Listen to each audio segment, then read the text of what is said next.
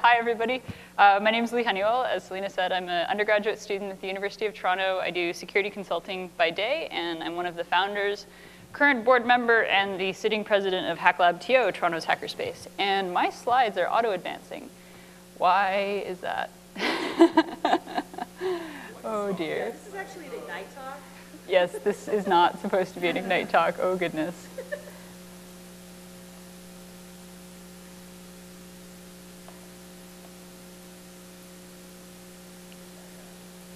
Really wanted to drive home the Edward. This is why you shouldn't use, even though it's not actually PowerPoint, it's OpenOffice, you still shouldn't use it. So, where was I? Oh, it's still auto-advancing. What the heck?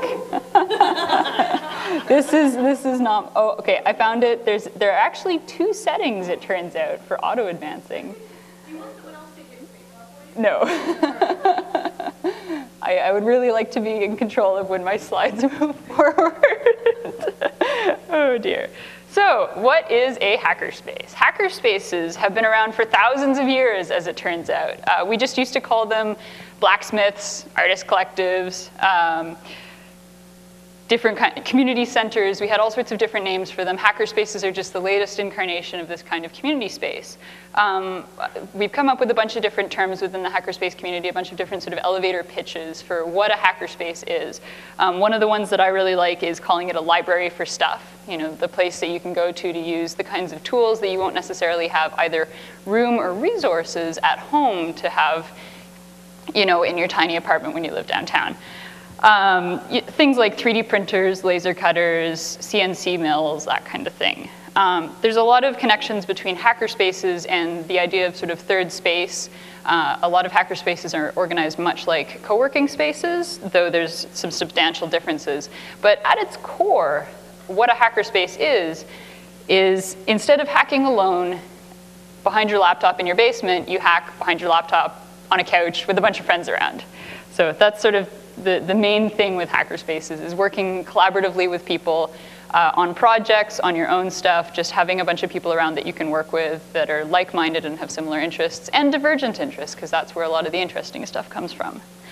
I think one thing that'll sort of resonate with people is, you know how unconferences are supposed to be all hallways? Well, hackerspaces are like permanent hallways. That sort of energy that you get from talking to people, from mingling, from interacting, from bouncing ideas off of people in the hallways of a conference, that's a lot of what you get out of participating in a hackerspace. These are some pictures from the largest hacker conference in Germany, the Chaos Communications Congress, which is held every year between Christmas and New Year's. They're going into their 27th year next year, I believe. So hackerspaces around the world have sort of different ideological and historical origins. In North America, you've got things like the Tech Model Railroad Club at MIT, you've got ham radio clubs, you've got Toastmasters, you've got other sorts of community groups like the Rotary Club, the Lions, that kind of thing. And before the 2007 rush that I'll talk about a few slides down, there were a number of spaces around North America that were hugely influential in terms of influencing how hackerspaces eventually developed in the United States and Canada. You had the Loft in Boston, New Hack City in San Francisco, and a number of other spaces around the world.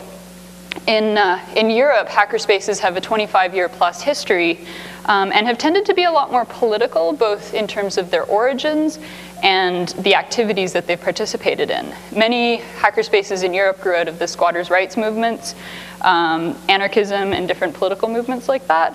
And this has led to some really challenging sort of conflicts and discussions and that kind of thing on various international mailing lists between participants in some of the European hackerspaces and some of the North American hackerspaces and other places in the world. So when I say it's an international community, it's a really international community, and it turns out there are a lot of these spaces either currently operating or in progress. The last count on the wiki that I checked was around 400, but there's no way to count it, and I hadn't bothered, writing a script to count it for me. So there's a lot of hackerspaces out there. Again, in Germany, where there's this 25-year history of hackerspaces, Many of them are affiliated with the Chaos Computer Club, who are the ones that put on the Chaos Communications Congress, in case you hadn't had enough C words already this morning. A lot of them are loosely affiliated with this club, and there's lots of independent ones as well. But they have a history of like significant political involvement and sort of participation in the public discourse. They publish a, I believe, quarterly magazine that has 4,000 subscribers. And they have been heavily involved in resisting the push towards biometric ID in Germany, including a couple of years ago, they lifted the fingerprint off of a glass at a conference. The glass belonged to the equivalent of the Homeland Security Minister in Germany. And they published this fingerprint in their magazine. So 4,000 people had a plastic foil that you could use to impersonate this fellow if he went ahead with all of his plans to like, rah, rah, rah, biometrics everywhere, you know, this is the future, not so much. So that actually like significantly derailed the push towards biometrics in Germany. So these are a couple of pictures from C-Base and C4, which are two hackerspaces in Germany. So there's this secret history to Berlin that not a lot of people know. There's actually a spaceship buried under Berlin. The only two places that the spaceship sticks out above ground are the TV tower, the famous like iconic TV tower in Berlin, and the C-Base. So if you go into the C-Base, it's all this sort of alien spaceship theme, and there's, you know, walls covered in old motherboards, and it's a really, really neat space. And they support themselves almost entirely on beer sales. They throw a lot of parties.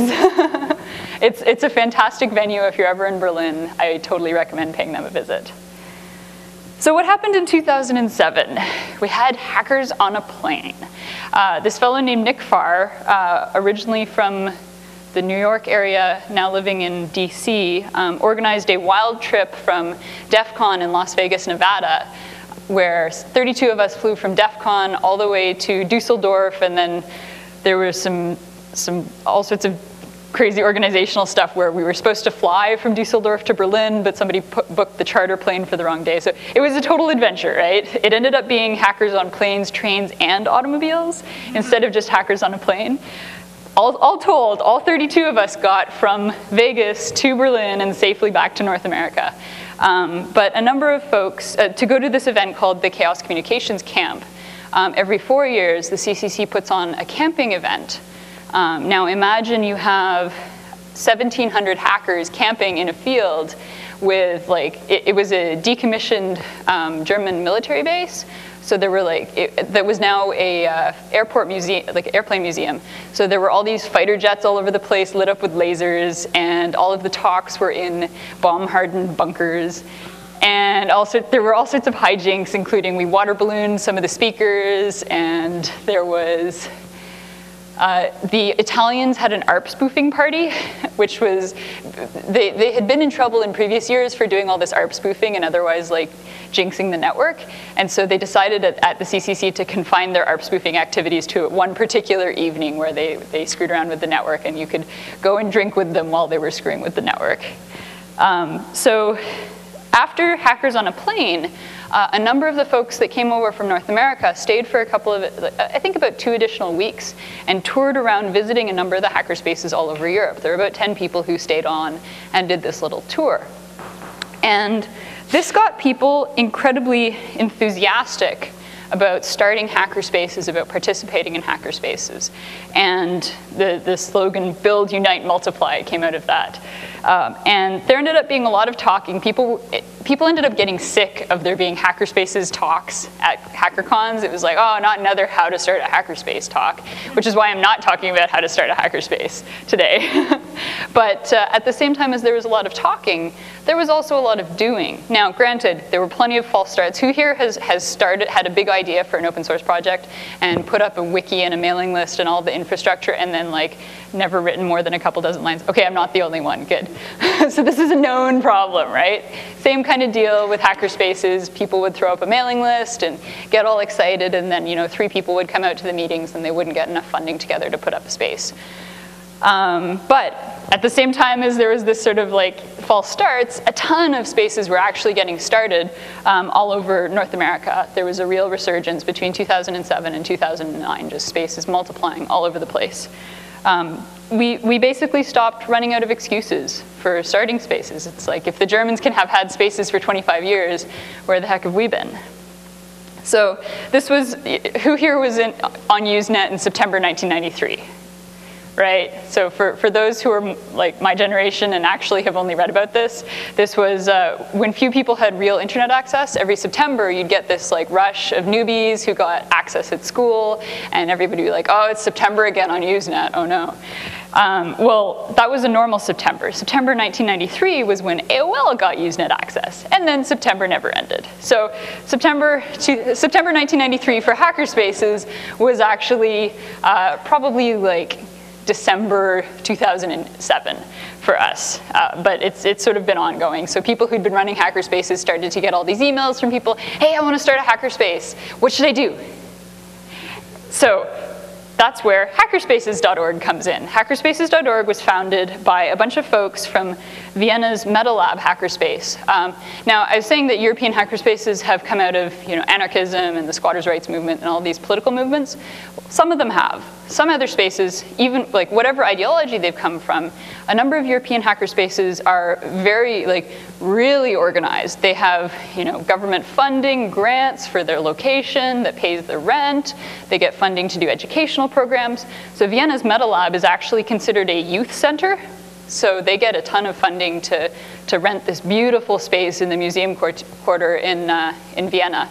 I haven't sadly actually visited them, but I've seen a lot of pictures of their space, and it's amazing. So anyway, folks from Vienna's MetaLab started hackerspaces.org, and it's become this like internationally supported, internationally used website that provides mailing lists, which sometimes get heated, again, with those like across the pond political conflicts.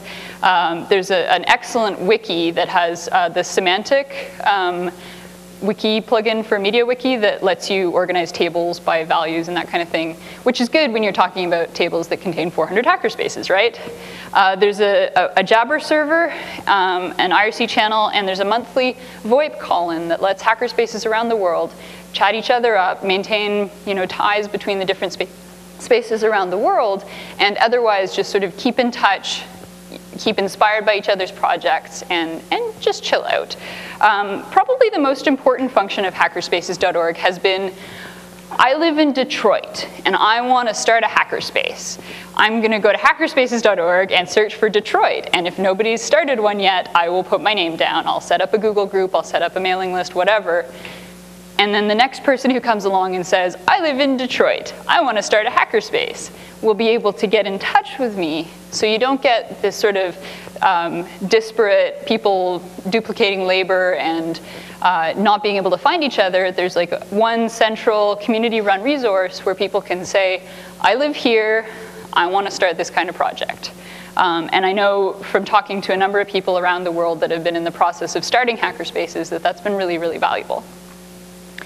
Some of the other documentation that came out of that 2007 to 2009 rush was the hackerspace design patterns. The folks from C4, which is another hackerspace in Germany, produced this document. It's a 70-slide or whatever PDF that they gave as a presentation at the 24 or 25 C3, the Chaos Communications Congress. Too many C words.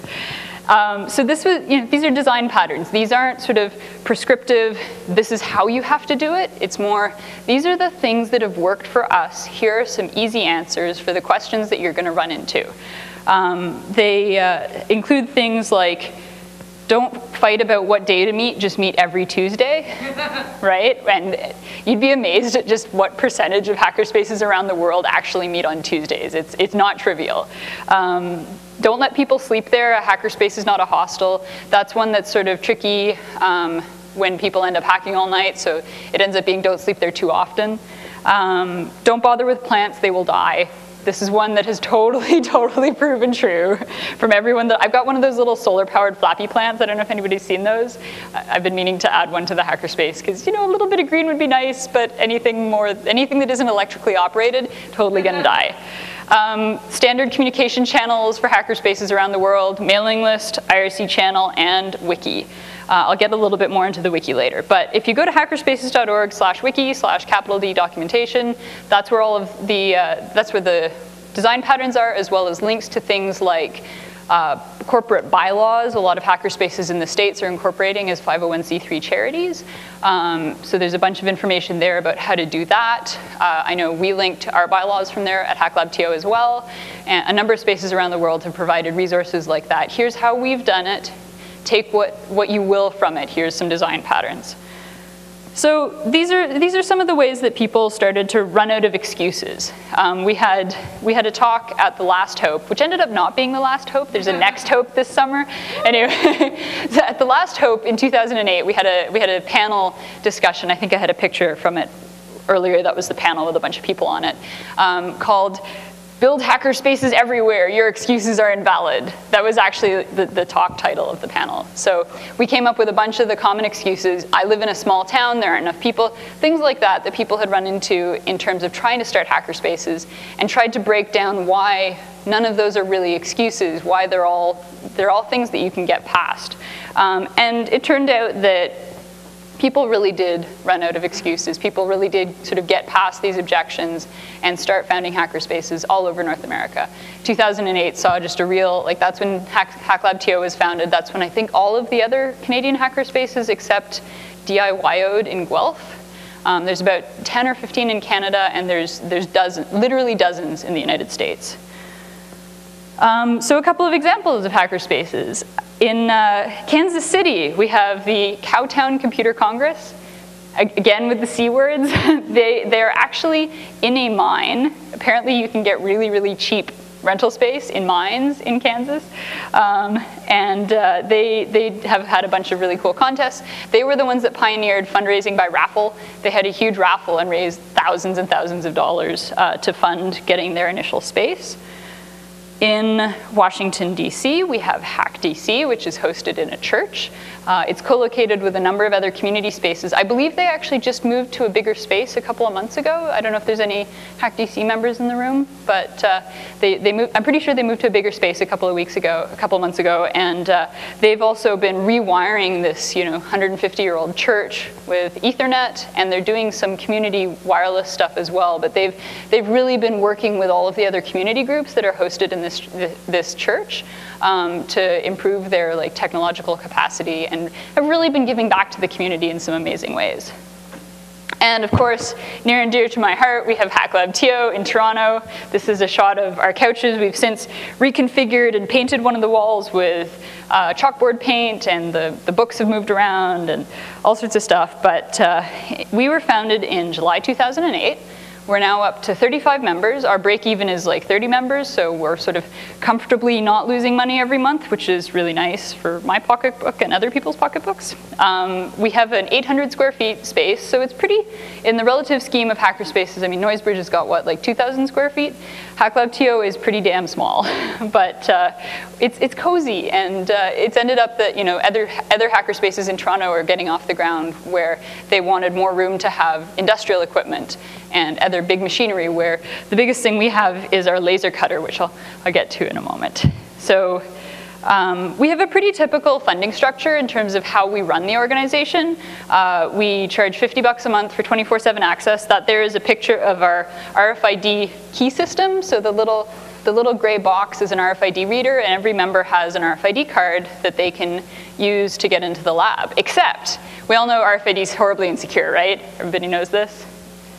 Anyway, that RFID system, super insecure. So we have two-factor authentication, because if one part of your system isn't secure, you should add another factor. And at least if somebody spoofs your RFID, they'll have to know the password as well. So we have a PIN-based lock as well to add to the security of our system. Yes. So we have our organizational channels, again, with the wiki, the mailing list, and the IRC channel. Most hackerspaces use Freenode because you've got enough infrastructure to manage, so why run an IRC server? This is, I think, pretty universal. I don't, off the top of my head, know of any hackerspaces that aren't using Freenode for IRC. I'm sure there are, I just don't know of any. We have a blog that is very infrequently updated because people are too busy hacking on stuff to actually write about the stuff they're hacking on, which makes me kind of sad sometimes. And I'll sometimes poke people, hey, that project that you're working on, can you go write it up on the blog? Yeah, one of the things about how we run our sort of internal communications, we have, our wiki is actually private. It's not sort of public to the entire internet, because if you think about it, there's sort of two ways of thinking about a wiki and a hackerspace. You either have, and this is, I give Eric from HackerBot Labs credit for this, but you can either have the internet extending into your hackerspace, or your hackerspace extending into the internet. So in the case of a private wiki, it's sort of your hackerspace having a little tiny footprint in the internet, but not letting the internet into your hackerspace. And it allows for people to put sort of rougher ideas than they might necessarily feel comfortable putting on a public wiki. So we have things like to-do lists, a roster of member information that includes people's phone numbers and stuff, so that if you need to get in touch with somebody, that information's all there, but it's only accessible to members.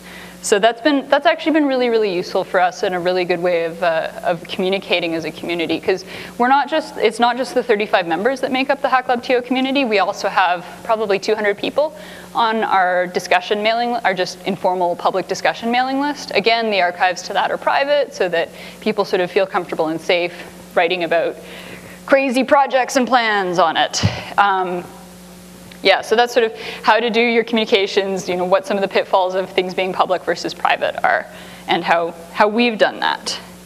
So thinking about not just the technological organization, but also the logistical organization of hackerspaces, there's a lot of similarities in the sort of hackerspace taxonomy to how open source projects are organized, and free software projects.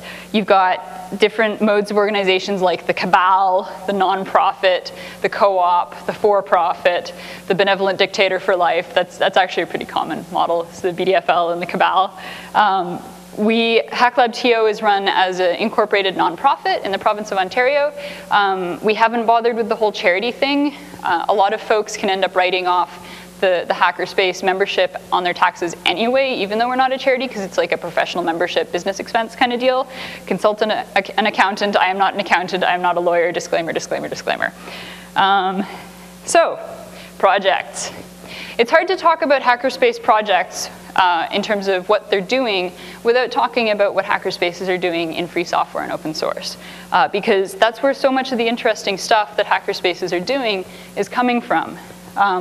At the Hack Lab, we have a bunch of projects. Not all of the ones I show here are open source, but the bacon sign is actually a bunch of salvaged LED panels that are running off an Arduino that's connected to a machine that runs our IRC bot as well, and you can use the IRC bot to send messages to the sign, and all of this stuff is freely available on GitHub. I'm missing a link, but that'll be in the final slides. The other two pictures there, we've done a lot of crafty projects. I've taught a really large number of people how to sew at the Hack Lab. I started on we have an open house every Tuesday night, and it's been getting really, really crowded the past couple of months. So instead of trying to work on something complicated like electronics, I started to bring in my mending. So I'd have socks that needed a hole darned or something, and people would be like, how do I do that? Oh my gosh. And people started bringing in their mending, and it's really easy, even in a noisy environment, to sew up a hole in your socks.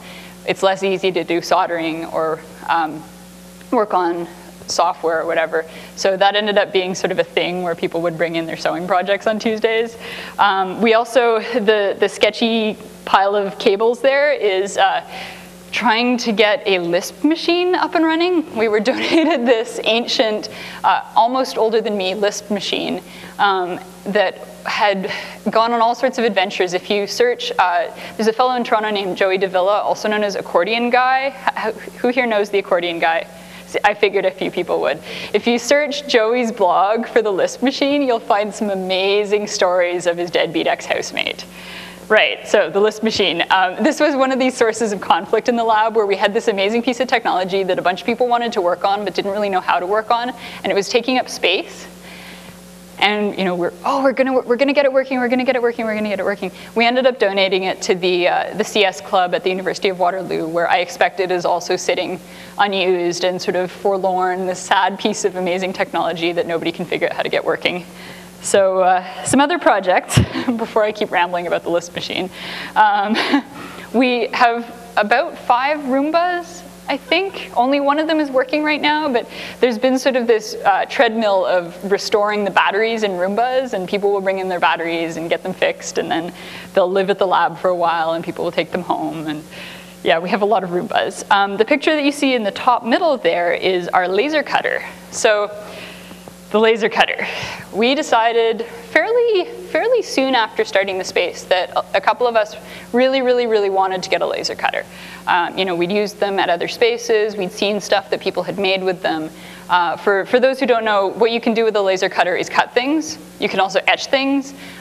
You can also set things on fire, but we try to keep that to a minimum. So we got this laser cutter. One of the members found this laser cutter on Craigslist. It was $500. This is pretty cheap for a laser cutter, right? Even the dodgy ones you buy on eBay, new, are about $6,000. So we get this $500 laser cutter. We don't know exactly what's wrong with it, but we know that the tube is good. And that's the important part of a laser cutter. It turns out all of the other stuff in a laser cutter is pretty simple, but it's intimidating if you don't know what you're doing. Fortunately, we had a couple of people at the lab who really knew what they were doing and had done a ton of machine control stuff before.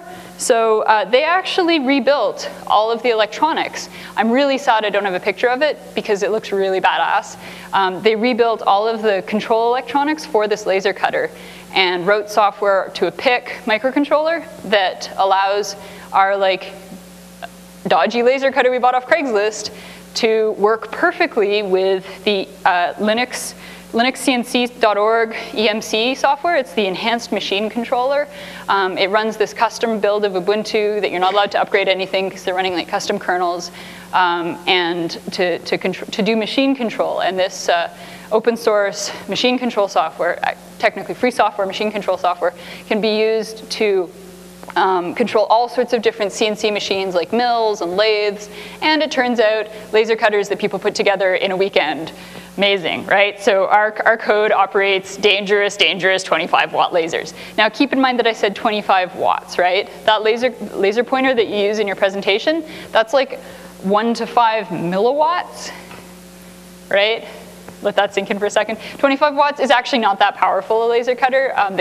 If you want to cut metal, you go up to 100 or 200 watts. But our 25-watt laser is enough to get through a 1/4-inch acrylic, and you can make a lot of interesting projects with a 1/4-inch of acrylic. So, and the last project that was sort of my baby at the lab was we had a Python class that was sort of a drop-in, community, newbie-oriented Python programming class where people could show up. I've never programmed before. What do I do?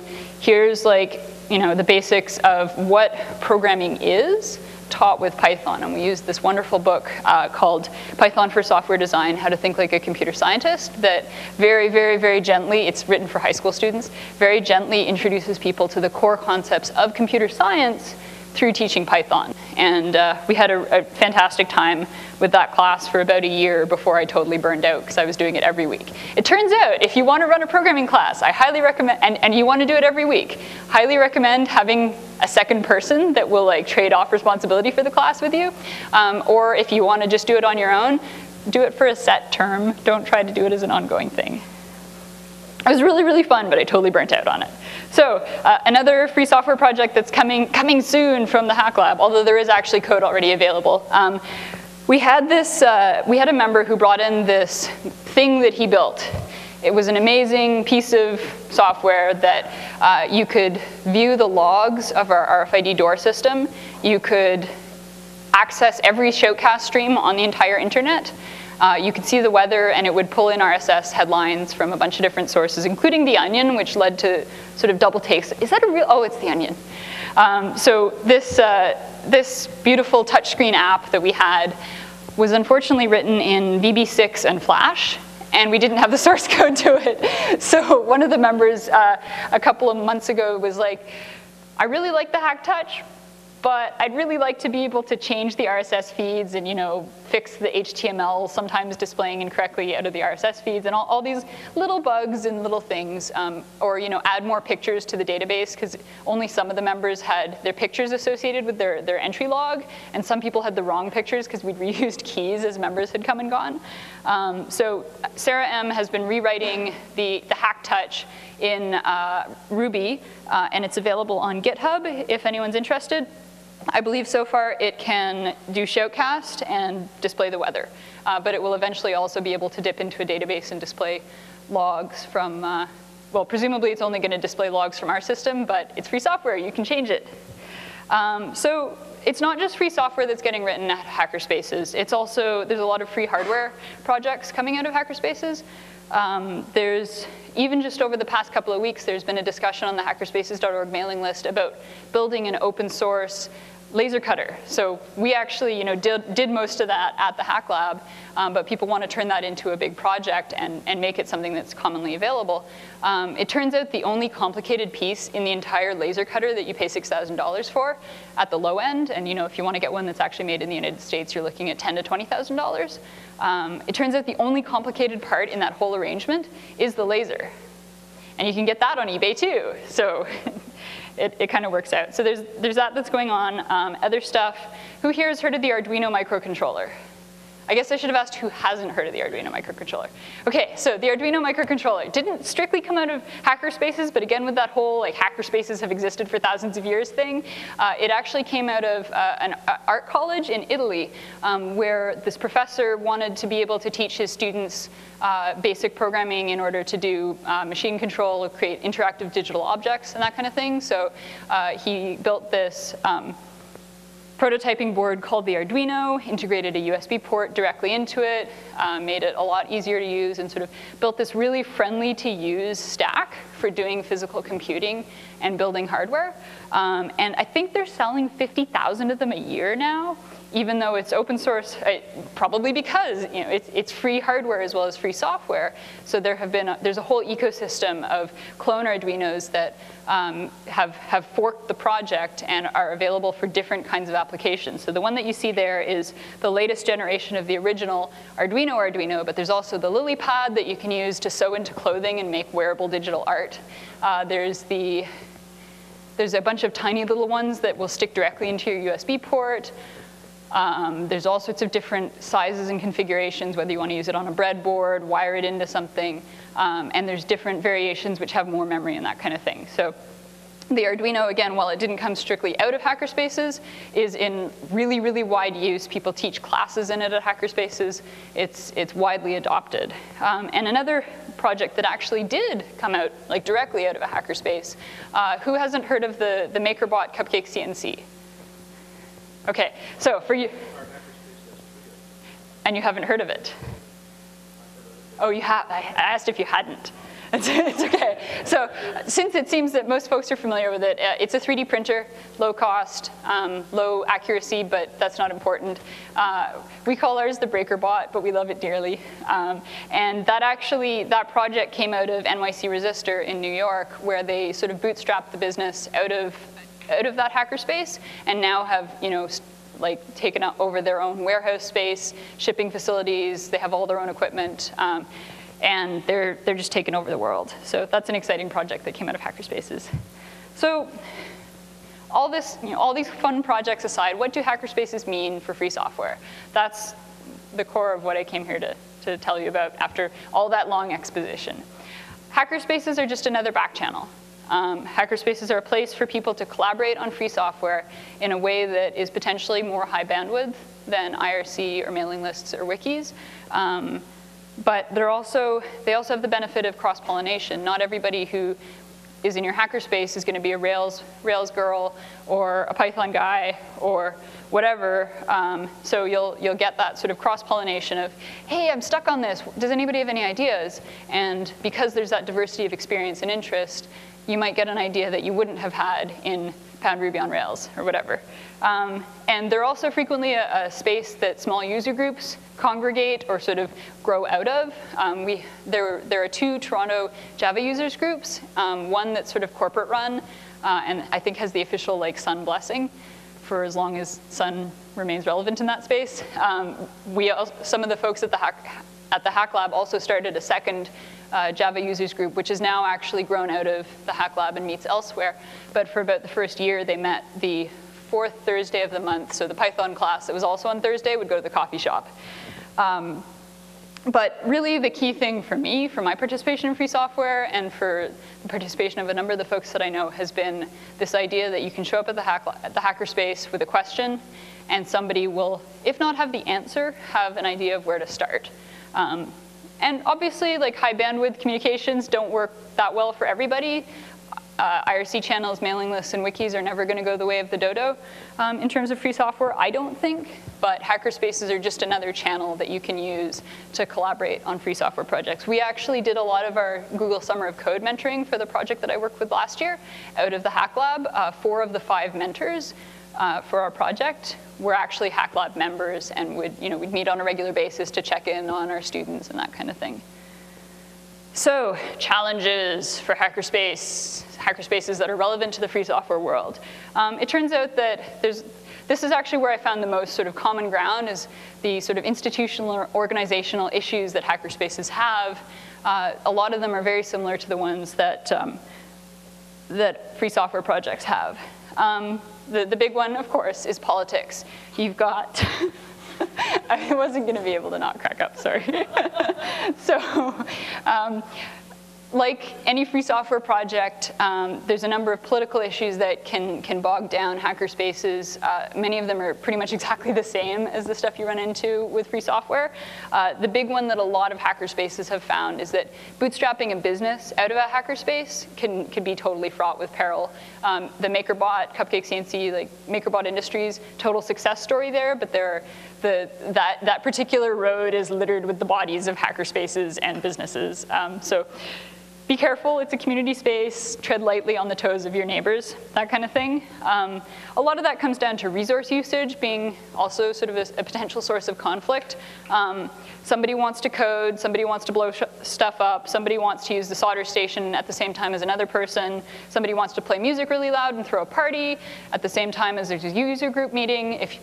If you don't have sort of a space that has really good soundproofing in multiple rooms, you can end up running into tricky conflicts there. I actually don't know what the analogous conflict within free software communities would be, but it feels like there probably is one. The other sort of meta ones are who's in charge, where does the money come from? Free software projects don't have that much in terms of overhead for the most part. Some of them do, and that can cause conflicts, but hackerspaces, you got to pay the rent every month, unless you're in Paris and actually squatting in an industrial building. But that aside, there is a hackerspace in Paris that is a squat. So who's in charge and where does the money come from? These are things that you want to state explicitly. You want to set boundaries around in terms of working with your peers within the hackerspace. You don't want to just sort of hand wave and hope that it'll happen. You want to think these things through. One of the big ones for us has been, we actually have a sign on the back door of the space that says, "This way to the bike shed," which is just a sort of reminder that, that thread about how we're going to buy a projector does not need to be 400 messages long. It really was. It was kind of terrifying. All of a sudden, the 10 messages a day mailing list went to 150 messages a day for a couple of days, and it was really all about buying a projector. So we ended up buying a projector. It's very nice. It's all installed, and it's lovely, and people use it all the time, and it's great. But sometimes it helps to shift where that conversation is happening. So if you're noticing a mailing list explosion, say, hey, folks, let's table this to the next meeting, or let's have a quick chat on IRC. Or if something in a meeting is getting heated, hey, let's put this off to the mailing list. And it's not a question of just deferring it. It's changing that mode of communication to one where the conflicts aren't necessarily going to be less, but they're going to be different. And maybe some of those communications issues are going to get ironed out just by that shift in mode. It doesn't always work. Sometimes you get another giant thread on the IRC channel that is scrolling so fast you can't keep up with it. But it has worked a bunch of times for us. So. Scaling your community. This one actually really hasn't been a problem for us, but I know it's been a problem for a number of spaces in the States. Once you've hit that sort of core group of founders, how do you keep reaching out to your community? How do you keep recruiting new people? And you're going to have people that are going to not use it as much as they expected and otherwise sort of drop off the map. So there's that sort of constant outreach. How are you going to do that? How are you going to foster and encourage the community that you have? And I don't know, who here reads Indexed? I love Indexed. I like this one. So, and how do we get new blood? How do we recruit the next generation of hackers, the next generation of free software developers? This is my friend's daughter. I'm sure that she is going to be programming before I'm done university. Where do we outreach? I do a lot of work with going into high schools and telling people about what I do working in information security. I think there's a huge amount. teachers love having people come in and talk to their kids about what they're doing in the real world.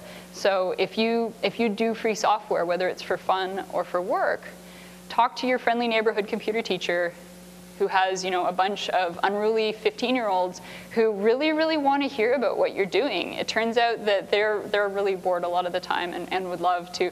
I will say, though, I have it a little bit easier doing information security, because as soon as you break out the lockpicks in front of a bunch of 15-year-olds, they're just like, and you have their attention for the next hour. I'm just like, OK, first I'm going to do a demo. Tick. And then they're like, it's pretty awesome. So when it comes to hackerspaces, I really feel like the future's already here. It's just unevenly distributed. About 15 years ago, there was a book that came out called Bowling Alone. It was talking about the decline in civic life in North America. And I don't know, hackerspaces give me a lot of hope that civic life is not declining, that we still have the ability to create community spaces and real life communities, in as much as I'm of the generation where I think that virtual communities are also valid. Real life communities have their own benefits. So that's that. Thanks for listening.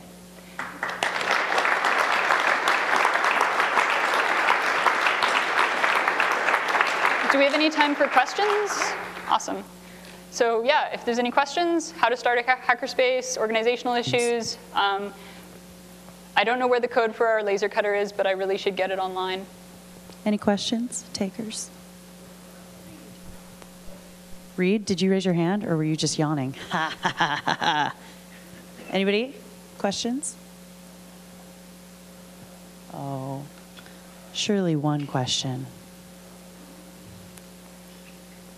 Oh, two over front. Here. How do you feel about engaging non-technical people into your space? So the question was, how do I feel about engaging non-technical people in the space? That's actually one of my favorite things. I spend a lot of time encouraging artists and musicians and people who wouldn't necessarily think that they can sit down and make LEDs blink with a microcontroller to come in and hang out and see what we're doing and talk about what their ideas are and figure out how they can accomplish them.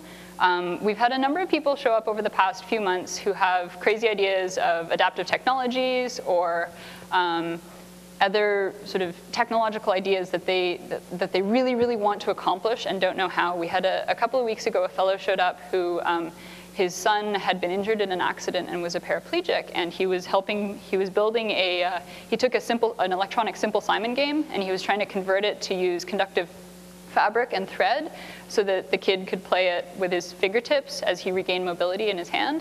And he got it working within about an hour of showing up at the space. So little things like that where we can engage people who aren't necessarily technical from the start to work on cool projects and shiny things. That's really, really important to me. And I know it's really important to other people at the space. Yeah. So I know there's a big variety. One of the challenges of these spaces is actually how do you come to a decision, right? How do you, who should make that decision, what the process is? And I wonder if you could talk a bit about the variety of different ways people have worked out how to organize that kind of problem. So a lot of that comes from what your organizational structure is. If you have a cabal or a benevolent dictator, that's where the buck stops most of the time. We're a nonprofit. We have an official board of directors, but the board of directors tries to not interfere with the day-to-day decision-making stuff at the space. We work on a modified consensus basis, so we try really, really hard to get consensus, but if it comes down to it, we'll do a vote. I actually can't remember the last time we had to go to a vote, because the consensus stuff has been working pretty well. We've had it pretty easy at HackLab. It's been a pretty low conflict space in terms of organizational decision making. Honestly, I think the biggest conflict was what projector to buy, which is it's a nice problem to have as our worst problem. So yeah, a lot of that is going to descend from what kind of organizational model you use. I know Noisebridge in San Francisco has a bunch of stuff written into their bylaws that specifically delegates any real decision-making power out of the hands of the board of directors and into the hands of the members. And I believe they also use a pure consensus-based decision-making model. So. Yeah. All right. Any more questions? All right. Thank you, Leigh. Good. feel free to.